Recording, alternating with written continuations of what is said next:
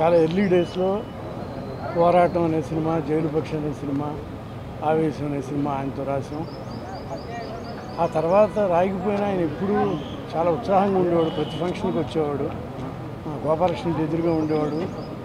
రోజు ఆవిడ వచ్చి మమ్మల్ని చక్కగా పలకరిస్తుండేది. ఆ పిల్లలు వాళ్ళు కూడా. ఇందాక బాలకృష్ణ బాబు చెప్పినట్టుగా ప్రతి ఫంక్షన్కి వచ్చేవాడు. వచ్చి అందరిని పలకరించేవాడు. సినిమాలంటే అంత ప్రాణం, నాటకాలంటే అంత ప్రాణం. రేరుగా ఉంటారు అట్లా. నాటకాన్ని, సినిమాని ఒకే రకంగా ప్రేమించేవాళ్ళు చాలా తక్కువ. వాళ్ళల్లో నిజంగా అగ్రగణ్యుడు కోడి రామకృష్ణ గారు. అలాంటి ఆయన అంటే 69 years అంటే పెద్ద ఏజ్ ఏం కాదు అది. కానీ కొంచెం అస్వస్థకు గురై అలా మన విడిచిపెట్టి ఆయన వెళ్ళిపోయారు. ఈ సినిమా రంగానికి, నాటక రంగానికి కూడా ఆయన లేని లోటు. ఎందుకంటే ఆయన పాలకుల్లో పరిషత్తు నిర్వహిస్తాడు ఆయన. సో వాళ్ళందరూ చాలా బాధలో ఉండుంటారు.